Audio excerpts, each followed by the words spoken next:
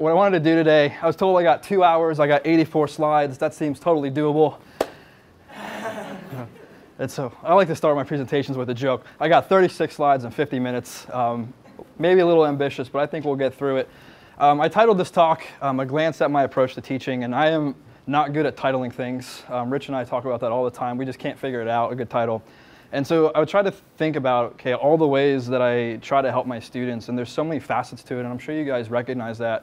And so this is just a glance. I'm going to try to give you a demonstration, if you will, and then hopefully we can find connections to what you guys do in your classrooms. We can see how, even though we're maybe in different fields, we employ similar topics or similar tactics. And then we'll see what happens. And then I got some cool toys up here that we're going to use throughout the day also. So here we go. A little bit about myself, just kind of FYI, that was a great intro. So I did my bachelor's at the University of Delaware. I have a PhD in inorganic chemistry from KU. And I was trained as a synthetic organometallic and inorganic chemist. I am not in education, and that's my disclaimer. The things I do and I'm going to talk about, that's what works for me in my classrooms. Some of the stuff I do might not work in other chemistry classrooms, and it might not work in your field.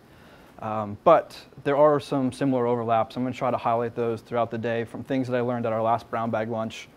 And so just bear with me. These are things I do in my classroom. I just wanted to kind of be clear on that. And so I was a visiting assistant professor in Ohio for 2 years after grad school. I've been here. This is my 4th year. My life has a bird theme. My high school was a blue jay. My undergrad was a blue hen. Graduate school was the Jayhawk. And when I was in Ohio, they were the Eagles. And so I don't know what's going on with that. It just kind of worked out that way. But they're very pretty campuses if you ever visit. I wanted to give you a little bit of background about what we do in the Department of Chemistry and Physics. And so our typical workload is 14 contact hours per week. That's all the scientists, what we teach. And so that usually breaks down to 2 lectures and 3 labs every semester. We hold 6 office hours a week. These are all the different courses that I am the instructor of record on. And so it sounds like there may be more to come. Who knows, right? We'll see what opportunities grow. And then in the classroom, my teaching style is more of a mixture of traditional lecture and active learning. And so what I would try to do, and I'm going to try to give you a flavor of that today, I like to explain topics to the students. The science is new, it's dense, and so it's our job, I think, to break it down. I see myself as more of a tour guide, and so I try to take the students through a journey, try to explain to them, okay, this is what we're doing, this is what it means, this is how we do it, but also this is why it's important. And so I'll explain them the topic, we'll talk about something. I'm always going to do practice problems. I'm going to have some, you'll notice there's a handout in front of you. We're going to do some work today. And I'll try to do some active learning things like think, pair, share. So depending on the topic, I'll have my students either, hey, try this on your own. I need you to know this and be able to do this quickly by yourself. But there's other topics. I did one today in class this morning. This is kind of challenging, and this is like a 6-step process. There's a lot of math and concepts, so I want you to work with somebody and try to figure it out together. And then we always come back together. I always do the problems with them, how I would approach them. We always talk about solutions. And I try to give them little tricks along the way to make their lives easier. So these are all the classes that we do, that I do. Of course, there's way more in our department. I wanted to also break it down by enrollment to kind of give you an idea of the size of classes that we're working with. So all of our labs are capped at 24 due to safety reasons. So whether they're lower level labs, upper level labs, right, we don't let any more than 24. Our lower level lectures, things like survey of chemistry for the allied health or students taking area D classes. Our principles of chemistry, more for the STEM majors. We're hitting 50 students in a class. And that changes, 40 to 60, depends on the semester, who's available to cover the class, or how many professors, how many sections can we have. And so that kind of jumps around. Of course, if you go from like the first semester to the second semester, some students don't need the class, right? So maybe the enrollment drops, things like that. I try to take internship students and research students, but I try to limit myself. These are a lot of time-intensive projects, and so I try to limit myself to 1 or 2 students every semester. And I've had chemistry majors, biology majors, chemistry majors in my lab. And then, of course, I also get to teach my specialty, inorganic chemistry. There are 5 disciplines of chemistry, right? And so I'm only 1/5 of the puzzle, right? And so we all work together to make a cumulative project, and we all help each other out. And so, of course, right, you get smaller and smaller classes as you go up, but because the classes are so big, when we hit the lower level courses, it's hard to do anything but more kind of traditional lecture mixed in with active learning. And so some semesters we build in recitations into the schedule, and maybe we can cut the class in half and maybe have 30 students that we can do an hour of work with a semester, or sorry, a week. But even still, it's kind of hard to do small things because it's just hard to bounce around and help everybody with whatever they need in a 50-minute window. And so that's why I try to do the more traditional lecturing. And so what I would do, I'm going to see this gear symbol throughout the day. I'm going to change gears a couple times just so you know we're going to jump kind of a break here. And so I give my students a to-do list, and we talk about this on day one of the semester. Every class I teach, I like to talk about a to-do list. And the biggest thing here, I tell my students is, great, we're going to throw all this material at you. You need to know X, Y, Z by the time you graduate because these are the things that are important. But yeah, you have a lot to learn, but the hardest thing about college is not learning the material, it's learning how to learn the material. And that's the hardest thing for my students. And so we're going to learn how to learn. And so I do this kind of list on day one. Students might come to me in my office, say, hey, Dr. Meyers, my first exam didn't go that well, or I'm really struggling on this homework, can you help me? And I'm going to ask, well, how did you prepare for that exam, right? What did you do when you were doing the problem sets online or something? And so I'm going to give them some tips. And so I bring a little bit of psychology. Any psychologists in the room today? A couple people, okay. All right, this is for you. And so what I like to do is I tell my students, it's really important you reread your notes. You got to rewrite your notes. And you're going to do that the same day as lecture. You're going to read the book before you come to the next lecture. You're going to make definition note cards before the next lecture. And so I bring up human psychology. We're only able as humans to store so much information in our short-term memory.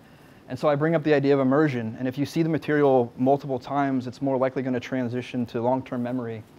And I think it's 8 bits of knowledge is what a human can remember. Short-term memory. That sounds right.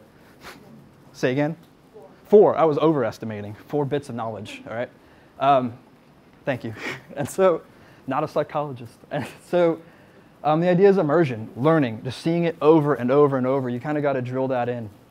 I give problem sets online. We use the publisher's homework system. You got to start those right away, right? So you got to start working on them to see what you know and see what's stuck. If you don't know, please ask questions. It's amazing how many students will burn all their attempts at a question, still don't get it, and then they come to me. And I'm like, well, why don't you just use 1 or 2 attempts? Come in, we'll talk about it, right?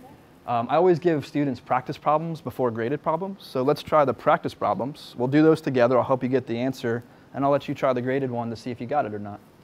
And then I recommend students rework the problem sets. Again, it's just over and over and over. And so I'll share stories from my life, how I lived in a library for 4 years, right, and all those things.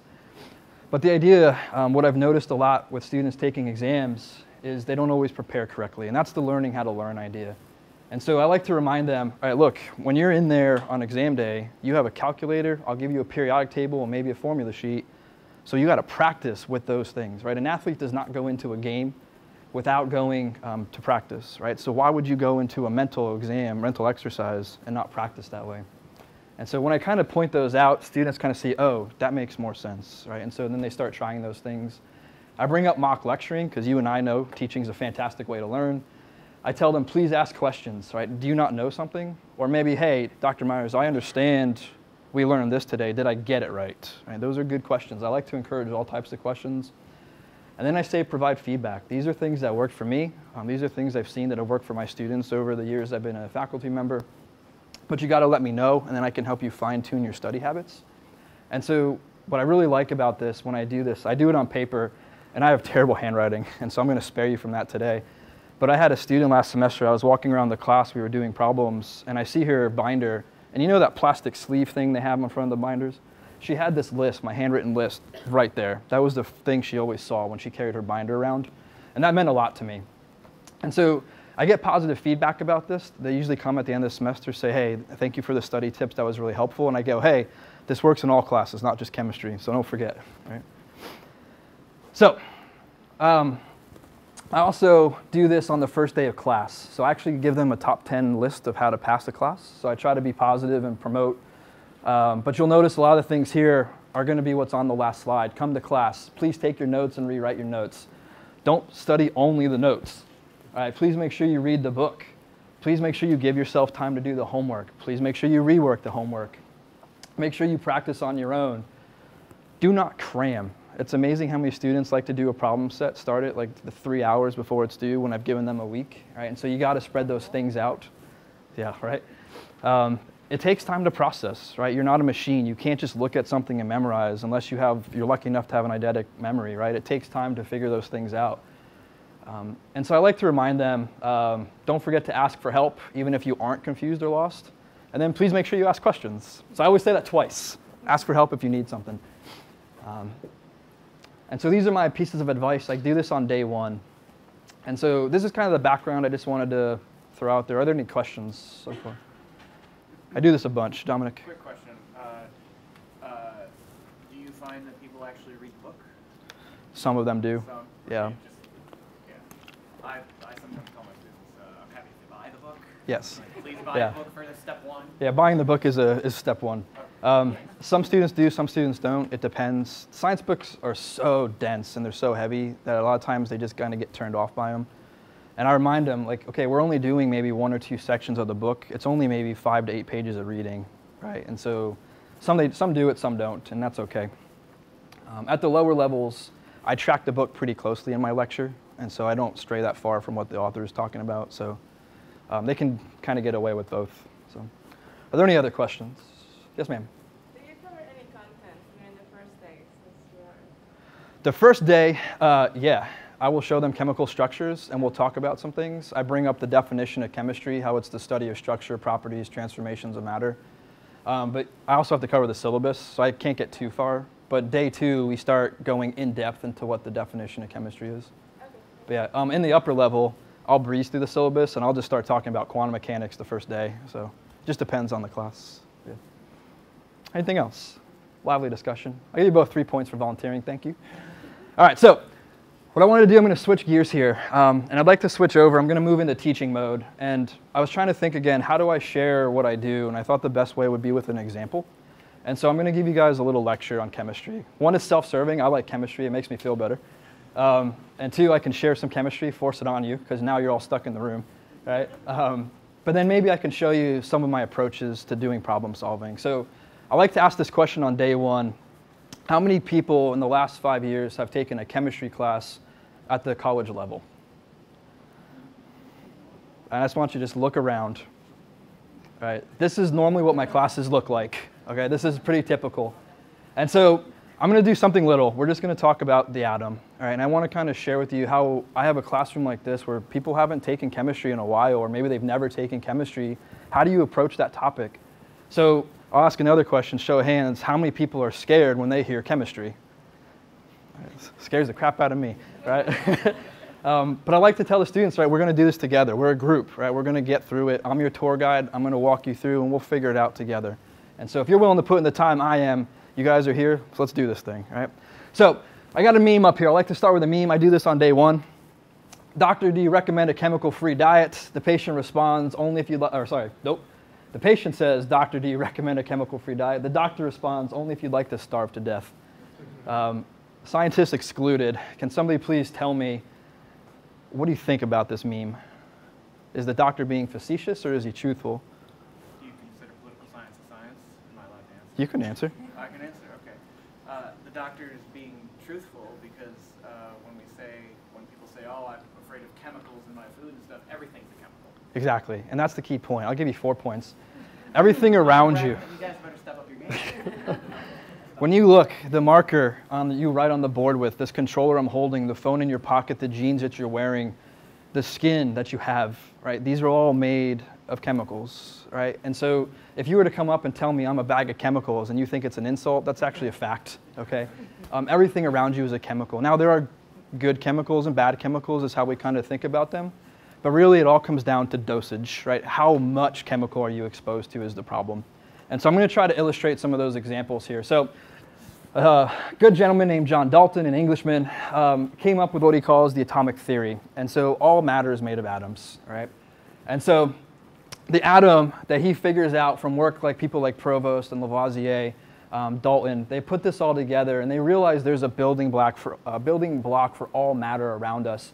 And that building block is the atom. It is a little sphere, all right? It's the building block. And so just like you would build this building from bricks, right? The brick is the building block, right? We're going to use atoms for matter.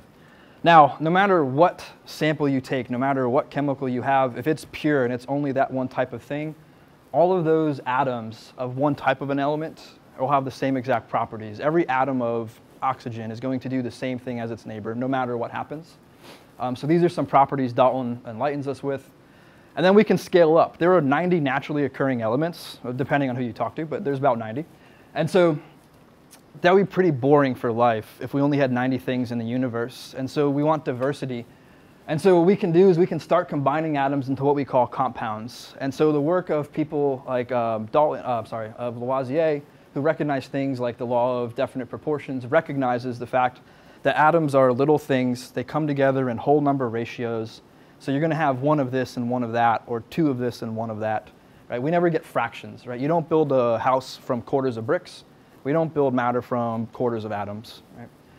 And then we can do chemical reactions. And so we're going to scale up. We're going to start small with the atom. How does it all begin? We're going to build something a little bigger, a compound. We're going to put those atoms together. And then once we have those objects, we can then start bashing them together and let them do chemical reactions. And then we can make all new things. Right? Simply put. So the atom itself is a beautiful idea. This is the accepted atomic structure today. And so you'll notice it's a little hard to see, but there's a giant blue circle. The atom is a sphere. I want you to think about it as a ball within a ball. Right? So the big ball itself is the whole atom. That little ball sits right in the middle, and we call that the nucleus, and that sits at the center. And so that nucleus is important because it contains two what we call subatomic particles, a proton and a neutron. And so we have blue spheres and red spheres. And those particles give mass, right? When you pick up an object and you can feel it, right? Something really heavy must have a lot of protons and neutrons in it, right? Because just that's how matter works.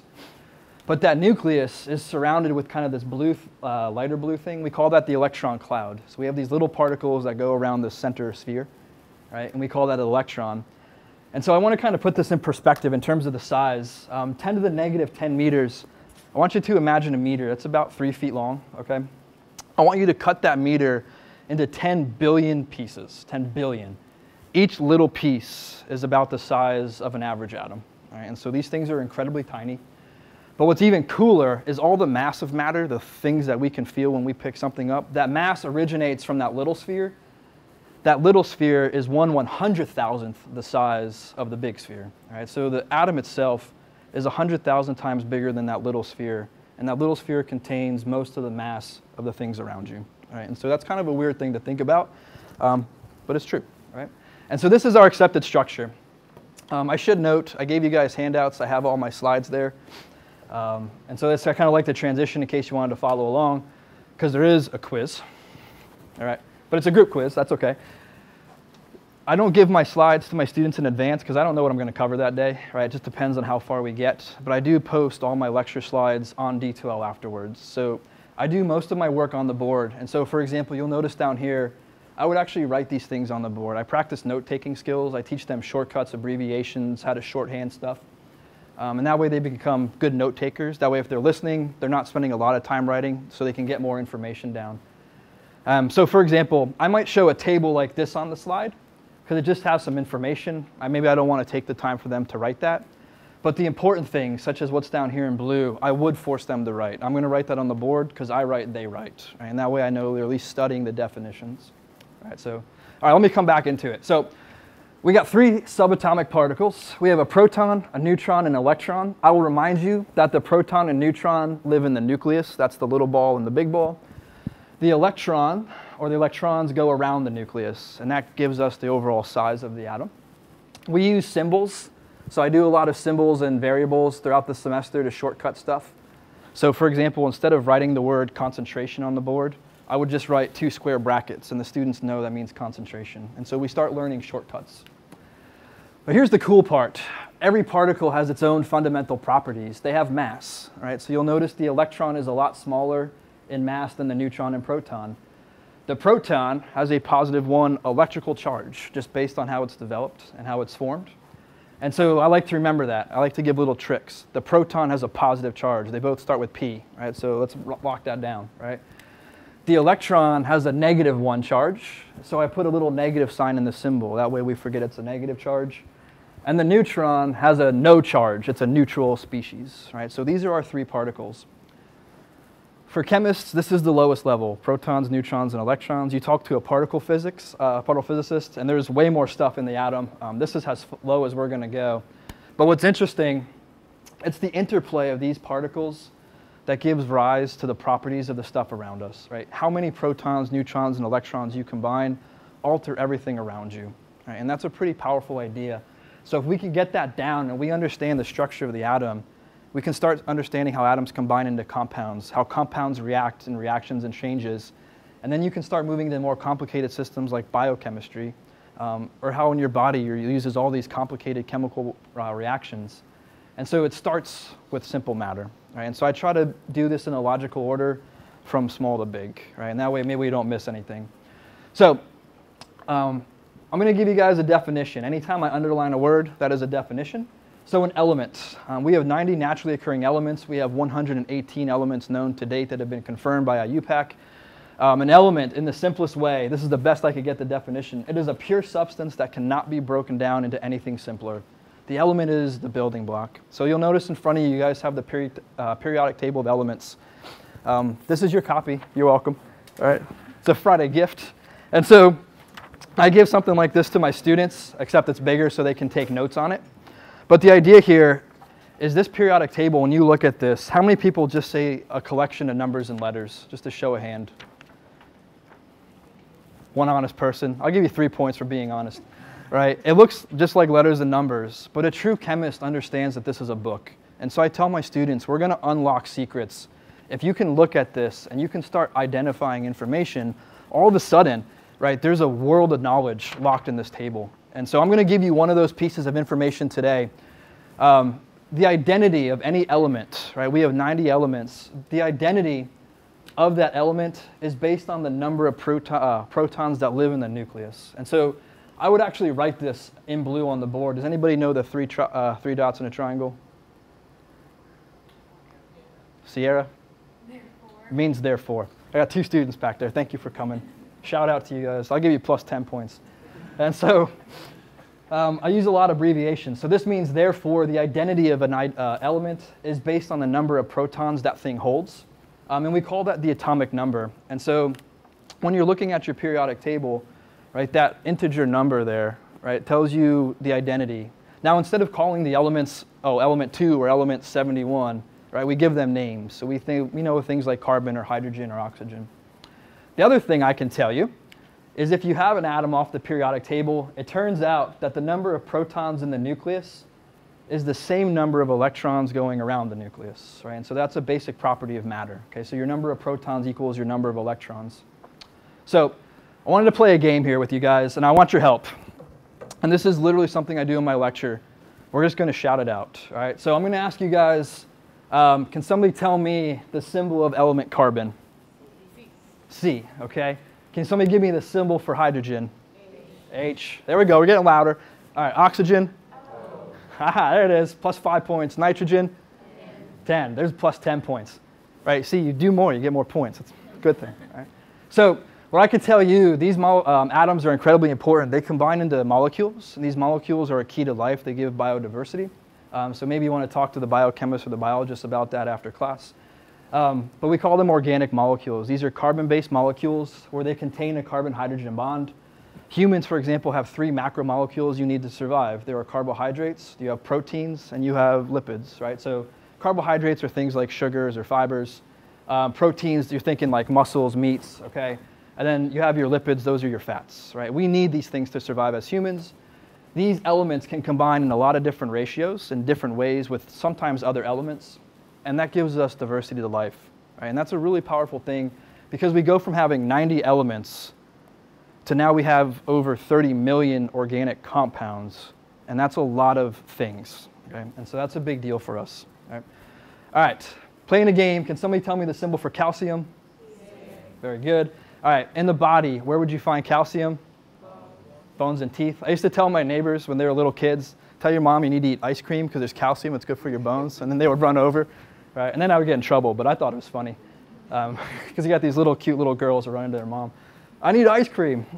All right, I'm going to give you the symbol P. Does anybody know that element? It's phosphorus, very good. In the body, does anybody know where you find phosphorus? It's in your bones, and I heard it. It's in your DNA, right? If I give you something like F or iron, does anybody know the symbol? It's going to be Fe, right? So then you go, well, where the hell does the Fe come from, right? And I'll do that. Once in a while, I'll drop a weak curse word. It catches their attention, all right? They're listening.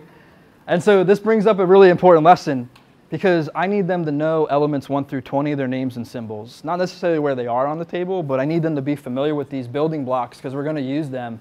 And so carbon's obvious. Carbon is C. Calcium is Ca. Phosphorus is P. Fe stems from the iron word for iron. It's ferrum, right? And so it's shortcutted ferrum. In the body, where do we find iron? It's in your blood, more specifically. It's in your hemoglobin, right? So you need iron to transport oxygen. That's how we live, right? Does anybody know Na? Sodium, very good. Sodium is, in Latin, is natrium, right? So that's how you get the Na. If I give you K, potassium, so it comes from the Latin for kalium. And then in the body, does anybody know where you find these? Say again? Yeah, they're all over the place. They're good electrolytes. You find them in pumps, right? You guys know about pumps and things like that. But I like to point out to the students electrolytes, right? If you hear the word electrolyte, what particle comes into mind? The electron, right? We just learned about the electron, right? And so I try to always connect, right? We're learning this, we're talking about that, but I like to go back once in a while and just remind them. And so electrons generate electricity when they move. We are, as humans, bioelectrical chemical machines, right? And so we run on electrical currents. Every time you move a muscle, you're sitting here texting or writing or running, whatever, right? You're using not necessarily the elements, but you're using different versions called ions. And your body uses these to control muscle movement, right? And we run on electrical currents. There's a reason if you have a heart attack and your heart stops, you're going to get hit with a defibrillator. That's a lot of electricity to try to make things happen again. And so we need these electrolytes in our body to function properly. And then I like this one. Does anybody know the symbol for platinum? Oh, cheater. That's PT, that's platinum. And so this one's a little bit of a stretch on my part, but this is used in an anti-cancer drug. All right, and so this is my point. I just went through this example. We're having fun, right? I want to make a comfortable environment. I want you to feel comfortable speaking up, right? I'm not going to shoot you down. I want to hear what you have to say. Sometimes students say something, and that gives me an opportunity to correct them, right? And so you got to do that in the right way. But also it reinforces a point. These are just some of the elements, but do they all do the same thing? What do you notice? Can you use any element for any purpose? Right? And the answer is no. Every element, because it has its own structure, so many protons and neutrons and electrons, you can only do them for certain things. So for example, if you tried to substitute calcium into hemoglobin in place of iron, you would die, right? It wouldn't work, okay? If you tried to make, maybe use platinum as an electrolyte in the body, not so much a good idea. All right? I don't recommend that, okay? It's not going to work. And so then we can recognize that the element itself is different from other elements, but that depends on how many protons you have in the atom, right? So if I keep going, there's another term I'd like to introduce you to, and this is an isotope. And so isotopes are cool. They're like flavors, right? So how many people like ice cream? Fantastic, me too. It's one of my sweet tooth things. So an isotope, by definition, is an atom with the same number of protons, but a different number of neutrons. And so it turns out, because these things are heavy, they have mass in the atom, if you add the number of protons to the number of neutrons, now remember, these things sit in the nucleus. Whoop. Okay. If these things sit in the nucleus and you add them together, that's what gives the mass to the atom. Okay? So we're learning some things. The number of protons changes the element. Right? What is it? Is it carbon or calcium or iron? But then you can get flavors of elements. There are types of hydrogen or carbon, and that depends on how many neutrons you have in the nucleus, right? And so we can start changing structures by adding in new particles or taking them away, and then you change properties and what you can do with them. So, for example, there are 3 flavors to hydrogen. We call them protium, deuterium, and tritium. I would like you to think about these as flavors of vanilla ice cream. This is your generic vanilla ice cream at the grocery store. This is your French bean vanilla, right? And then this is the French vanilla. Nope. Is it vanilla bean? Vanilla bean ice cream, that's your French vanilla. I don't like vanilla ice cream, sorry. I'm a sherbet guy, so be it. Okay, so here's the problem. You got flavors, right? You don't want to go to the grocery store and accidentally pick up the vanilla bean ice cream when you want French vanilla, right? They're maybe different things, okay? They're pretty similar, but there's a little differences. So how do you tell them apart, right? You guys know to read the label. So as a scientist, right, we're going to label them. And so I'm going to introduce you guys to a general form. And we call this the isotope notation form. There are 3 parts. I'm going to color code them so we can follow along. X is the symbol, right? Instead of talking about element 2, I'm going to use the symbol He. This Z, drop my stick. This Z is that atomic number. That's the number of protons you have in the atom. And sometimes we don't write that number. I'll show you an example. And that A is the atomic mass. So I would ask you, does anybody remember where do I find the atomic number?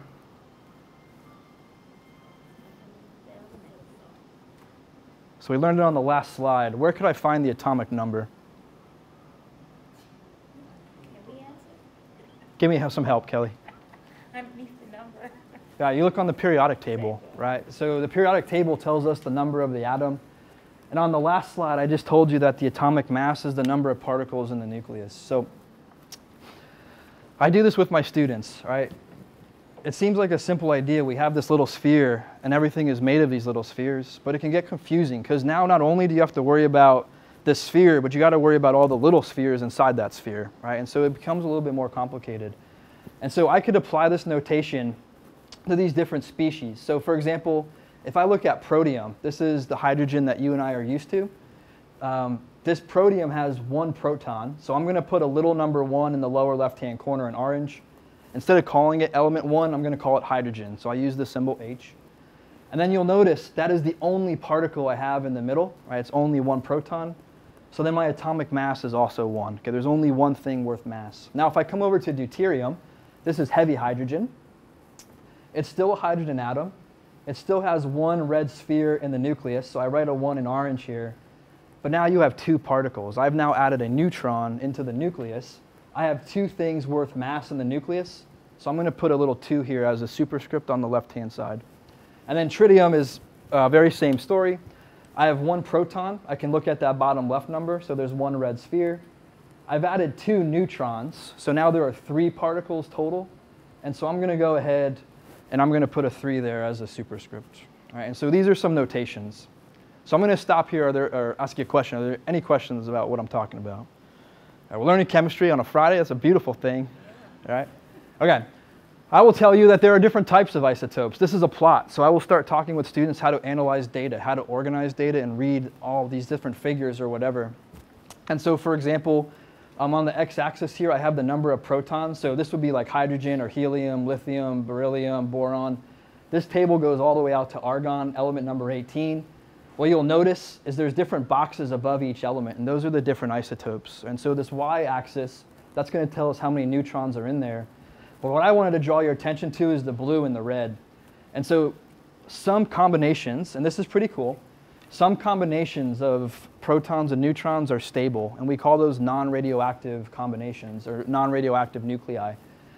The red one, that's a bad combination. So when you put 2 neutrons in with that 1 proton into hydrogen, it becomes unstable. We call that radioactive, and it's going to start breaking down. And so it's going to try to turn into something that it wants to be, something more stable. All right.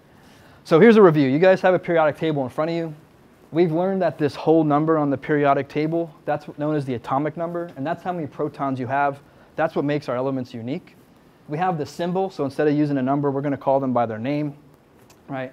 And then there's this thing in blue, all those, that decimal. We're going to ignore that. We're going to come back to that in Monday's class, right? All right, so here we go. I want to put this to the test. I want to see what you guys have learned. Right, you guys are the students. You have not taken chemistry in a while. That's okay. Most of our students have either, right? We got to get them up to pace. And so we're going to do an exercise. I'm going to do the first one with you. And then I'm going to have you guys fill out the rest of the table as a group. I want you to do like a think, pair, share thing. And so if I was looking here at carbon 12, and you'll notice there's no number in the lower left-hand corner, I'm going to tell you that this carbon has 6 protons. I know that because I look at my periodic table. I look at element carbon, it's element C, and I see a 6 in that box. So that means there's 6 protons there. can somebody please tell me, if my mass is 12, how many neutrons do I have to have? You have to have 6, right? So I must have 12 things in the nucleus. If 6 of them are protons, 6 of them must be neutrons. Okay? And then here's the curveball question. Does anybody remember how many electrons are in an atom of carbon-12? It's also 6, right? And so there's a little note if you go back 2 slides. The number of protons in an atom is the same as the number of electrons. So whatever you have for protons, you have to have for electrons. All right, so I want you guys to take 3 minutes. This is what I would do with my students. Please take 3 minutes, talk with each other, fill out this table. I want to see what you can come up with. All right, let's see what you guys have learned. Let's come on back together and let's see what we can do. And so what I'd like to say here, okay, so we did an example. This is what I would do. I would talk around, and I'm asking, how are you guys doing? I hear things like, I'm struggling, I don't know, I don't get it. But that's okay, right? That's part of the learning process. You're not going to get it the first time. It just takes some effort. And so I remind my students, right? Classes are hard. They take time. What we're doing in the classroom is a guide, right? I'm trying to introduce you to stuff, but you got to do stuff on your own. So a lot of students end up coming to my office, right? We start talking about things. I get a lot of emails. I try to explain stuff with them. And then if I recognize that somebody is struggling, I'm either going to give more examples on the spot. I'll make something up. Right, or we'll go back and review, right? And so I try to feel the room about how people are feeling about those types of things. And then I got a good question. It's how do I convey all this information essentially and make sure I'm not pushing the students too fast? How do you control the pace, I guess? And so a lot of this stuff I'm sharing with you on the slide, I'm actually writing on the board. So I do a lot of board work. I usually only use the slides for things like tables. And so as I'm writing a definition or I'm explaining a concept, I'm actually repeating it 3 times. So if I'm giving a definition, I say it at least 3 times total. And what I found is that gives me enough time. I'm not going too fast. And it gives them enough time to write everything down so they're not rushing through something, right? And so those are little things I found that have helped. Right? But a lot of this stuff is on the board, and so they're pretty much writing whatever I want them to write down. So I want to do this with you guys because I know we're running out of time here.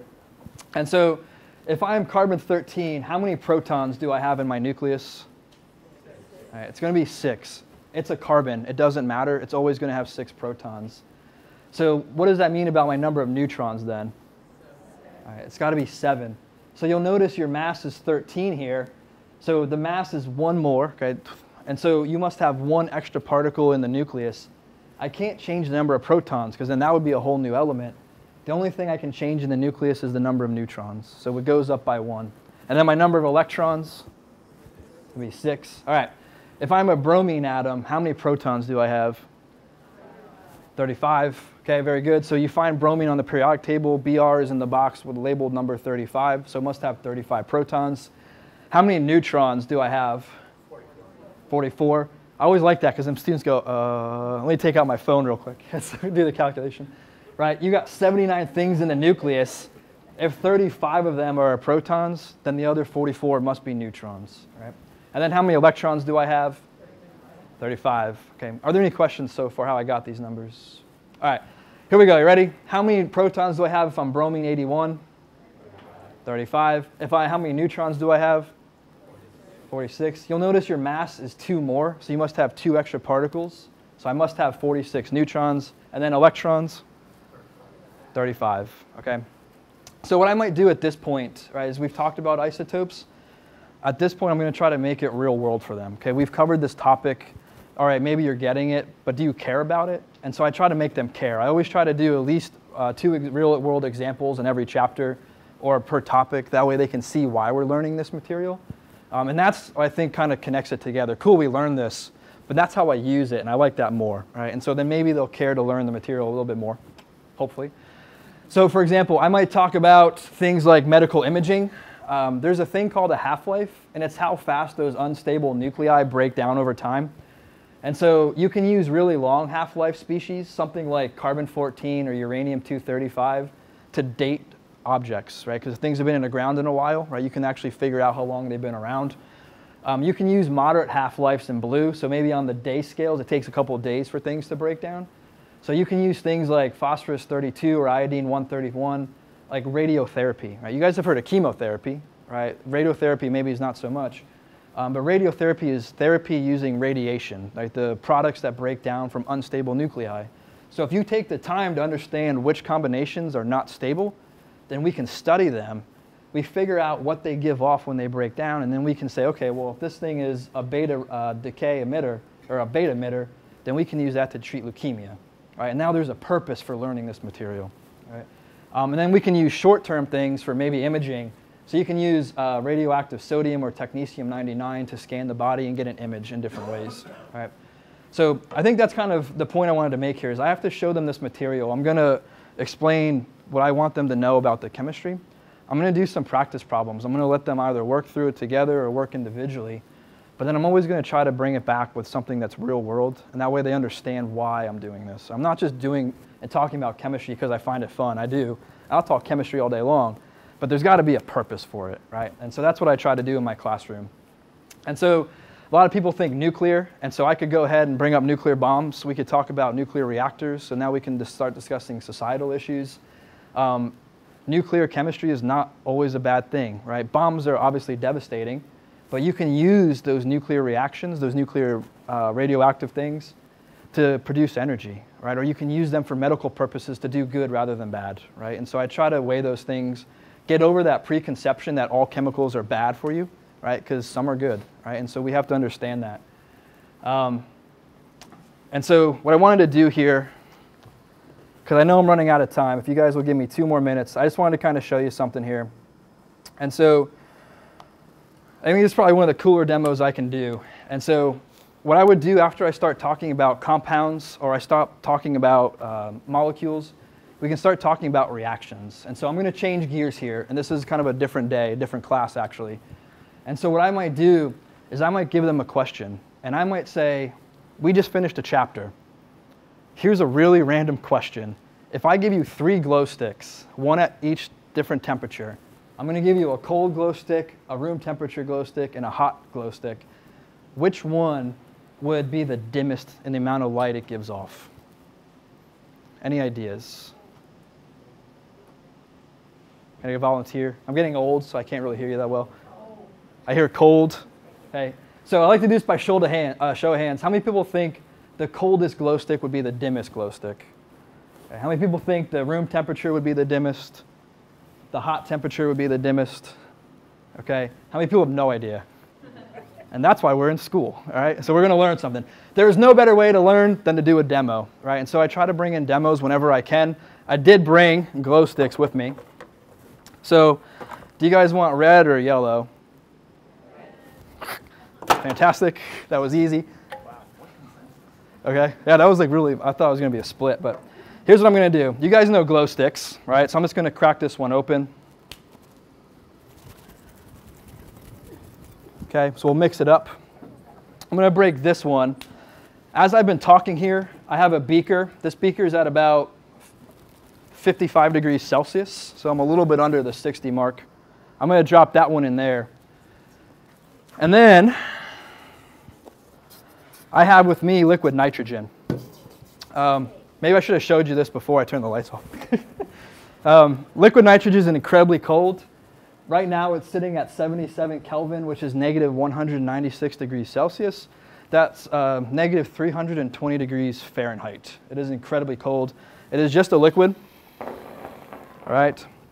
But it's a very cold liquid. And so I'm going to take this last glow stick here. We're going to crack that open. And we're going to drop it in. All right, and as it does it, I'm going to make a joke. This is my favorite joke. Choo-choo. I'm like a hibachi chef, all right? Okay. And so what I'm going to do, I'm going to leave that in there for a minute. The walls are kind of thick, right? It's a plastic. There's a reason for that. The chemicals in there are obviously toxic to humans, so the makers don't want you breaking them open and eating them because that would be bad. But also during the process, glow sticks actually produce a gas, and gases expand. And so we want a thick plastic wall. That way they don't burst open because that would also be bad. And so the problem, though, is it takes a little bit to cool down and heat up because plastic is not really good at transferring heat. So we're going to give this a minute. Okay, this is my room temperature glow stick sitting right here. I think this one's about ready. I'm going to do a side-by-side. I'm going to try to get out of the projector light. what do you guys notice? All right, so this is the hot one. It's a lot brighter. This is the room temperature one. It's a little bit dimmer. You ready to see the cold one?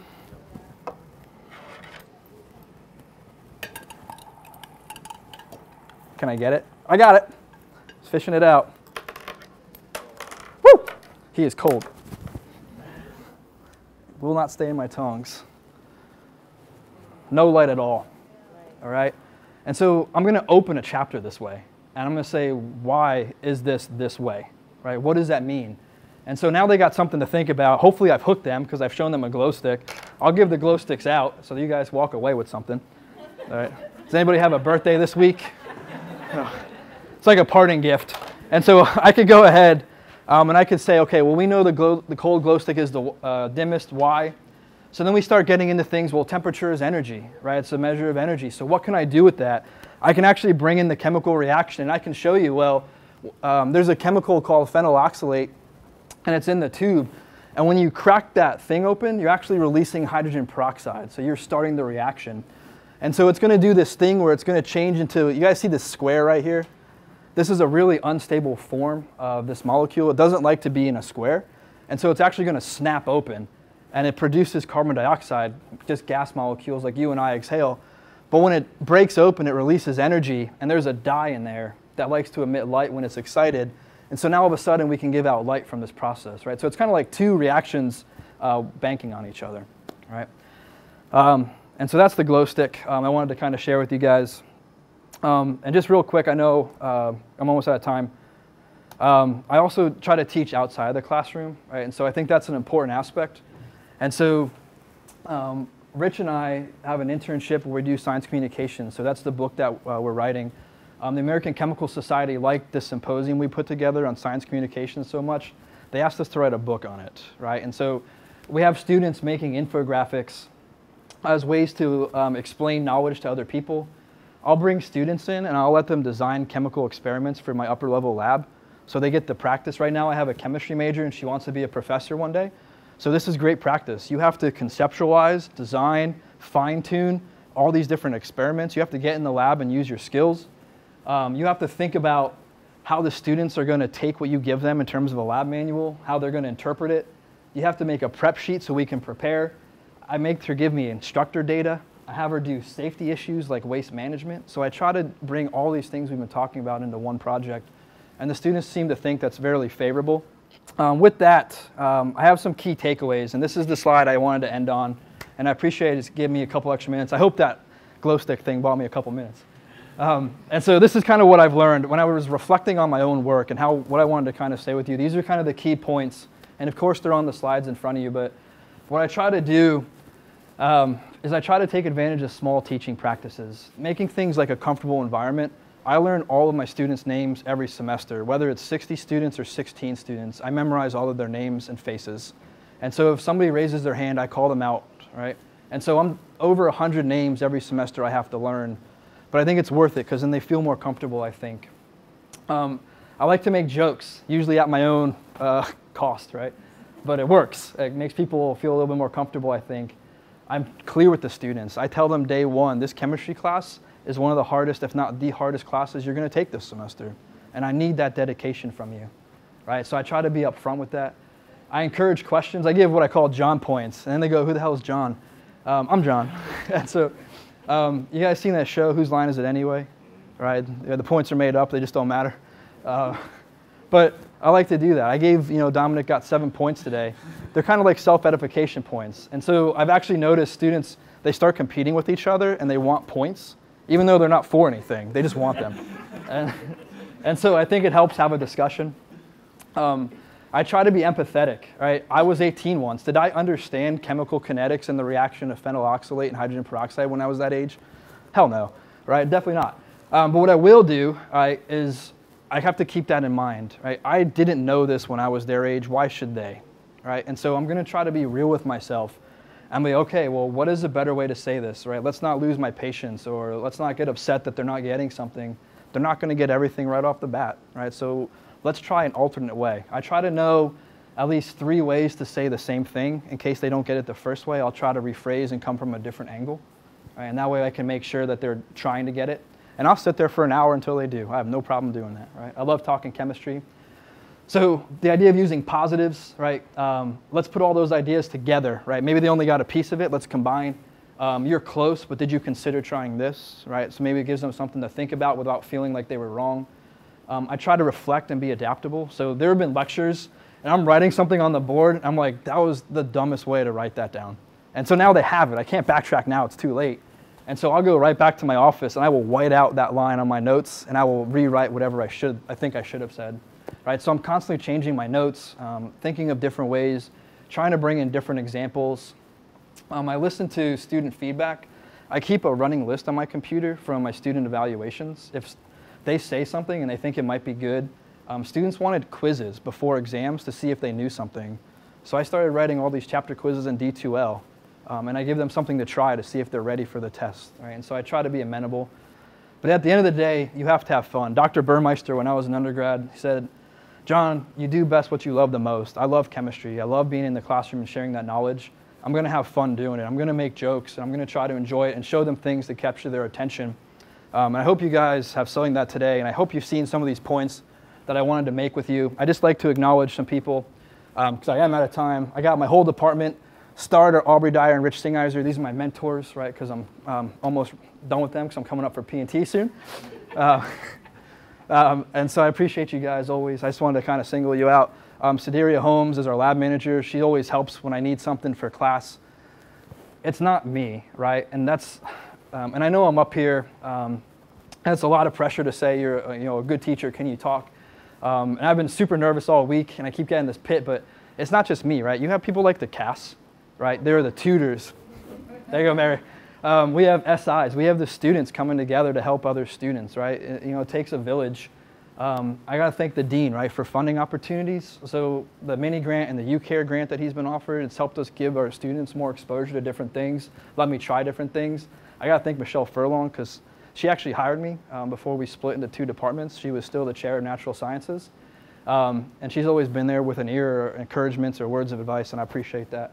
I got to thank my PhD advisor, Misha. He's like my second dad. And of course, my wife, because she'd be mad if I didn't thank her. And so I wanted to thank you guys for attending and participating. I do appreciate it. I hope I kind of shared some points. Thank you very much.